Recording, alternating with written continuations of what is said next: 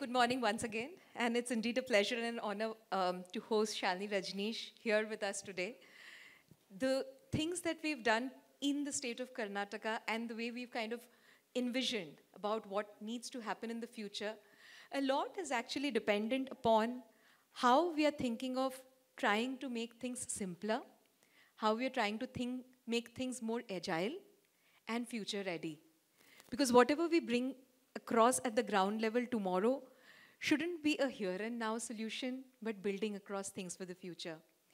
In that context, actually, three things which have taken a lot of prominence is going across in the way of paperless, faceless, and touchless, in the way we are seeing technology emerge.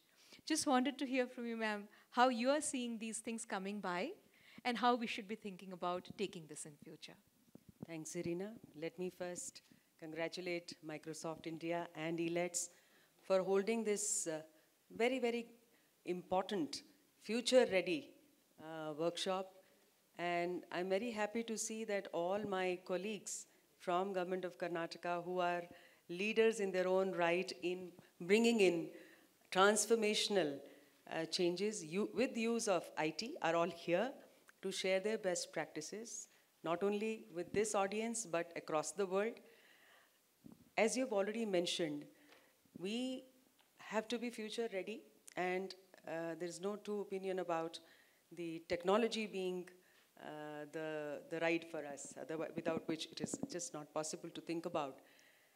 We all know that we've just celebrated our 75th year of independence, the Amrut Mahotsava, and Honorable Prime Minister has given a call that the next 25 years, when India will be 100 years old at 2047, we have to be future ready. And these 25 years are going to be Amrut Kal.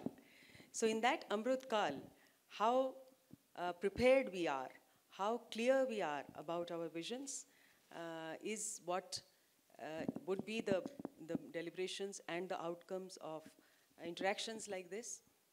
Three important things I feel are very important for future readiness. One, people. Two, planet. Three, productivity. The three Ps, as we normally say in MBA. We need to have the maximum growth and productivity of our people, of our environment, but it should not be at the cost of environment. So while we want every inch of land to be productive, we want every cubic centimeter of the air we breathe to be clean, every gallon of water in our oceans to be pollution-free, every person on planet to be productive, we must also ensure that whatever we are doing it with a sense of responsibility towards our planet.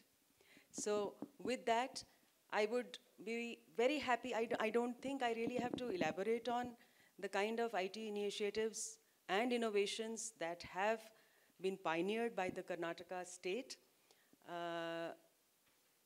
To name a few, you have Bhumi, you have Sakala, you have Avalokana, you have Akanksha, you have Kutumba, and so on and so forth, any number of initiatives. And it makes me very proud to say that the IT initiatives take place in Karnataka and then get scaled up across India.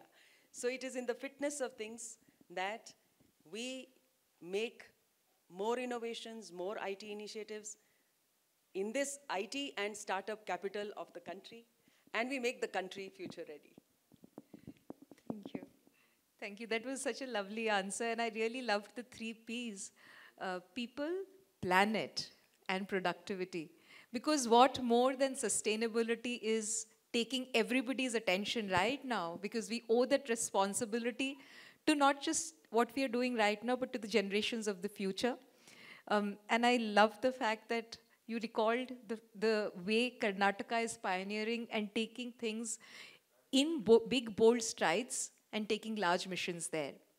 In the context of that, when you think about using technology and taking things to the next level, we are interacting through citizen services, and there's a lot of citizen data that we are acquiring and we are generating insights. How do you think of taking these insights, serving the citizens better, and taking things to the next level? I think that integrative part is right now missing. We have islands of excellence, but we've not tried to get the synergies out of integration. And that's what my department, planning department under the leadership of Honorable Chief Minister, is trying to do. We are coming up with a concept called data lake, wherein we are trying to take the databases of all departments. E-governance has already created a platform called Karnataka Open Data Initiative, where all the public data is integrated and made available for public utilization. We have now gone a step further. So we've tried to, we've got an MOU with IIIT Bangalore, wherein we are trying to now make sense of that data. We are trying to monetize that data. We are trying to make it more application oriented. And we are also trying to make it more management friendly, because I don't want to fritter away my resources or energy on everybody. I must know where I must attack, isn't it? So those strategic areas of intervention which are required, for example, I have 13% poverty in my state, right? Now, I don't need to do anti-poverty programs in the rest of the 87. I have to focus where these 13% are. And how do I locate where these 13% are? Because poverty is multidimensional. A person who doesn't have house is also poor. A person who is not literate is poor. A person who has not got any employment is poor. So how do I identify where these poor are, so that I map it with the schemes that are required for them, and then within no time, I make the difference. This is this data lake and the big data analytics using AI tools and other tools, and using the convergence of all the department schemes, budgets, is what the planning department is already in the process. And that, I think, is the way forward to a sustainable growth. Totally. And I resonate so much with the way you talked about data, and in context of that AI-related way that you can think about predictive things that you want to do in the future. That actually brings a lot of responsibility also on us, because the data that is lying with us, the privacy of it, because privacy is a human right, we have to protect that, the security of the data, and how we are using the data in a cross-functional manner, so that whatever is coming from one source, we are able to actually service another source in a very, very homogeneous two-way manner. One of the examples that we have is in the healthcare segment, where Apollo Healthcare actually is using the AI scores towards predictive cardiovascular overall agility, overall health of a person by looking at their age profile, their health profile, and various other parameters. So sitting here, you might not have known things, but now you'll be knowing as to what might be coming to you in the future and be better prepared for that. Very true. I think privacy is one very, very critical thing that many times is lost sight of, despite all the act in place, the regulations, rules are in place. I don't know, I'm sure all of you have experienced morning till evening, you'll get calls. You want, oh, your daughter is in 12th standard, we've got the tutorials. You want to buy this hair fall thing, we have some product. The phone numbers or the email IDs that we share at various online platforms or even shops and all that is being misused with all due apologies. It should not happen. So we are very clear that while securing the privacy of the individual, we are looking at, as I said, monetizing, making the data available in a way where startups and entrepreneurs and innovators can take a leap. One small example, we've got Fruits software database integrating all the agriculture, horticulture, sericulture, all the productivity things on land and linked to each farmer available through the e-governance department. Now, an entrepreneur would be interested to know, all right, I have how much mango production in state of Karnataka, how much of it is exported, how much of it is actually wasted away because you don't have cold storages enough in that locality for that farmer to utilize.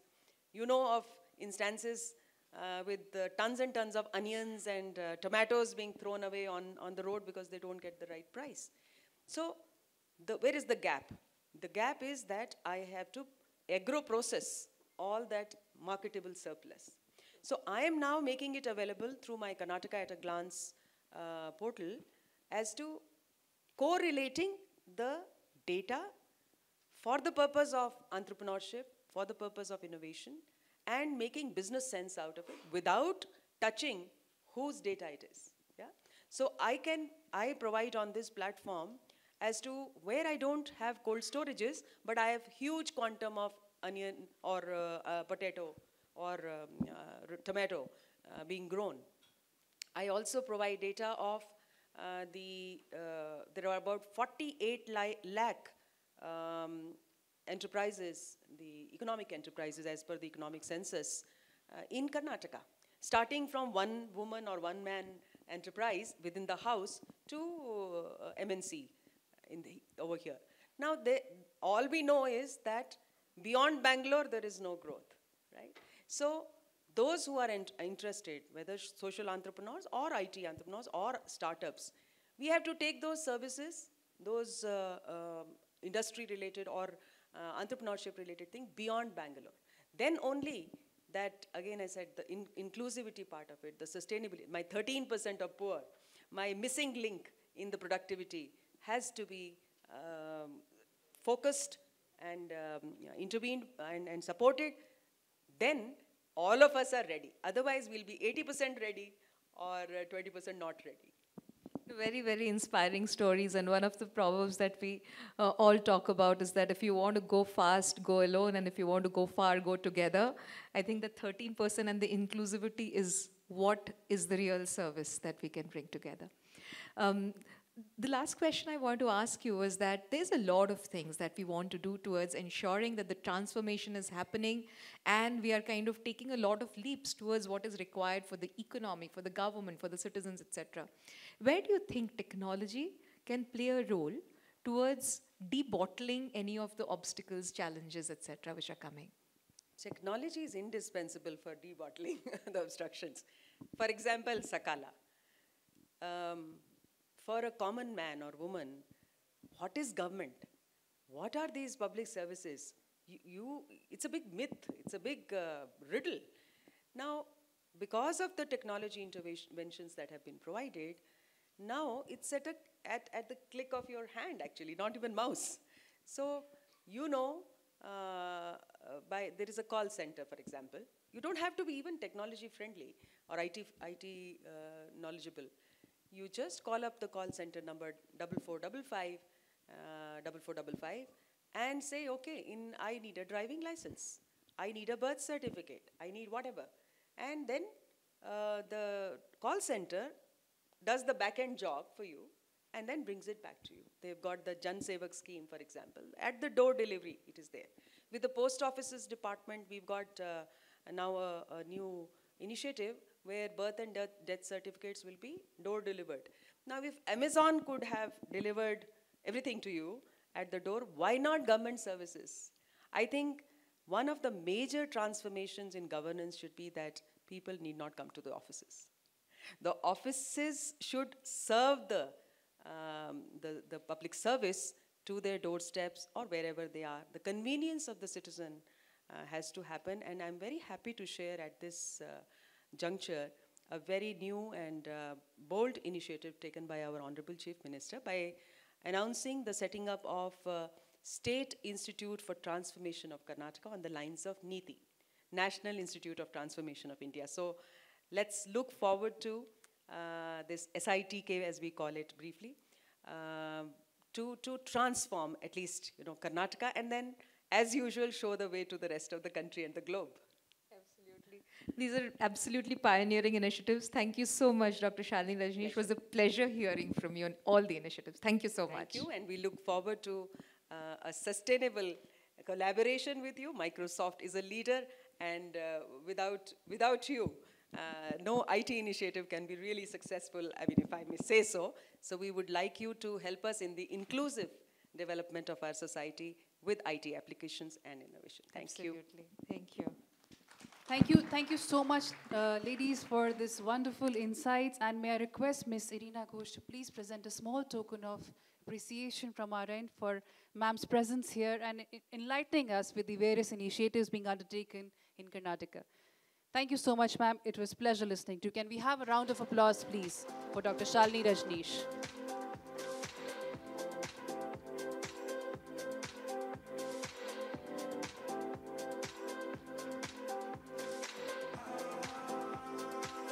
Thank you. Thank you so much, ma'am. Thank you so much for joining us.